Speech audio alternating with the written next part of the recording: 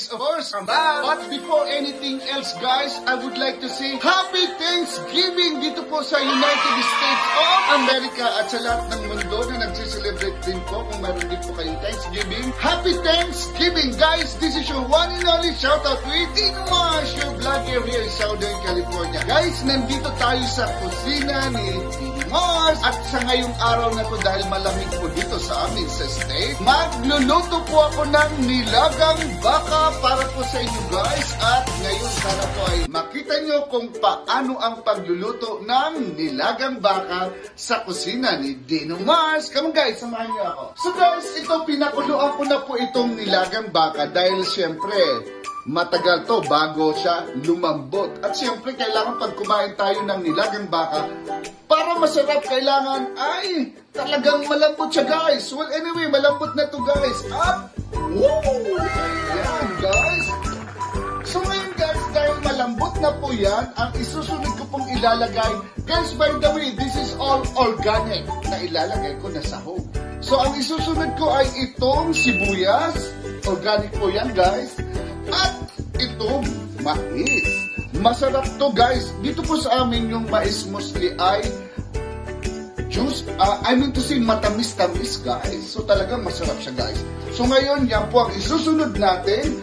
At pag nailagay na po natin yan guys, kailangan takpan po natin at ulit muli. At sa susunod guys, susunod niyan, pag yan po ay kumulo na, i-check po natin. Saka natin isasabay ang mga iba pa pong sahog at lahat po yan ay organic. So ngayon guys, antayin po natin yung kumulo at babalik si Dino Mars sa susunod ulit guys. A few moments later. Guys, balik po tayo uli dito sa kusina ni Dino Mars. So guys, ang isusunod po natin ngayon ay itong repolyo. At ito ay organic guys. So dahil napakarami naman ito guys, so ang gagawin niyo po ay yung kalahati lang po ang gagamitin natin. Ano pa? So ayan, hati-hati lang. At pagkatapos niyan, ilalagay natin po guys dito sa ating nilagang baka.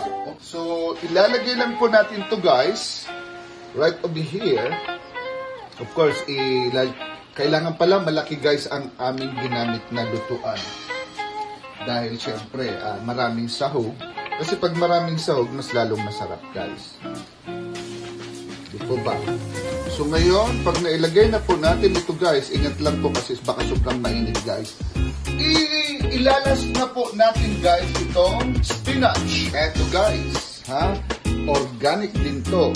So ngayon ito na ang pinakalas guys na ilalagay natin. Dandahan natin kasi medyo puno na siya. Kailangan pala talaga malaki guys na lutuan. Susunod gagawin natin yan. So ito yung spinach na nagpapasarap din. So ngayon dahil medyo puno na rin yan at marami na rin sahog guys, so pwede na rin po yun. So ang gagawin na natin guys ay sasarahan na natin uli ang nilagang baka. At pagkatapos po niyan guys, matitikman na natin ang luto na nilagang baka ni Dino Mars o sa kusina ni Dino Mars. So guys, antayin-tayin po natin ulit. At ayan na po ang pinakalas at matitikman na natin mamaya at titimplahan pa rin po natin para sigurado masarap na masarap ang niluto ni Dino Mars. Dito lang po yan sa Shout Out ni or aking mga kaibigan. Huwag niyong kakalimutan, please subscribe and share. Dito tayo ngayon sa kusina ni Dino Mars. So, babalik po tayo muli guys. Very quick na kasi last na po ito. At matitikman na natin ang nilagang baka guys. Moments later. Guys, balik na tayo ulit of course. Ito na ang finale guys ng nilagang baka.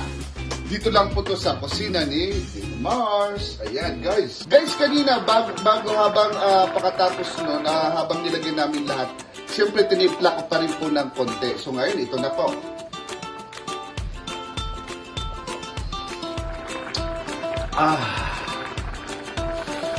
Really good. So ngayon, dahil lutong-luto na siya guys, of course, kailangan na natin patayin. at hahainan kayo ni Dino Mars ng napakasarap na nilagang baka. Woo! Guys, this is awesome. Sarap nito. Masarap na masarap ito. Yan, dito Ricardo pa yan guys, ha? At ito ang beef. Ito gusto ko ito guys, dahil anyway, that's the big. So, kukunin na tayo ito. At syempre, mga sahog. Yan. Ayan. Ayan. So, guys.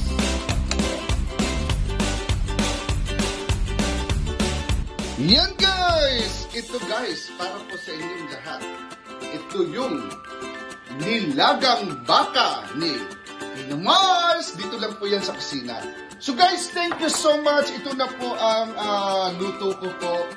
Na sana po ay magustuhan nyo at sana yung gustong matuturing magluto ng nilagang baka. Guys, ulit-ulitin nyo na lang po.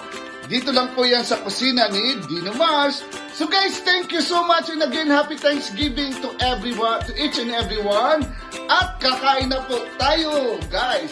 Sa susunod ulit, guys, magluluto naman po si Shoutout with Dino Mars ng ibang putahe naman po at malalaman niyo po yun sa susunod ulit. So guys, thank you so much again and thank you. You know that guys, God bless us always. And this is your one and only Shoutout with Dino Mars. Bye for now, guys. Love you, and that is forever. Promise.